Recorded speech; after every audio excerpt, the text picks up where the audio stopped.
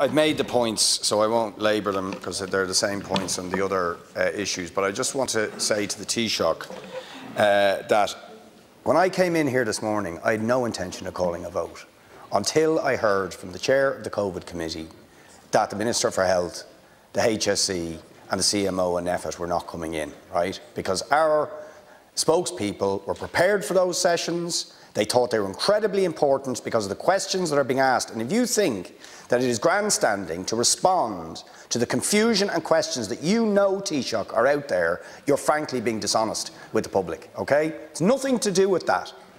It is the fact that people are confused. And if you want to cooperate with the opposition and to bring the public with you, I suggest you take a different approach. And that relates also to the issue of the speaking order, which I will keep raising because that does not denote a government that wants to bring this House or the public with them.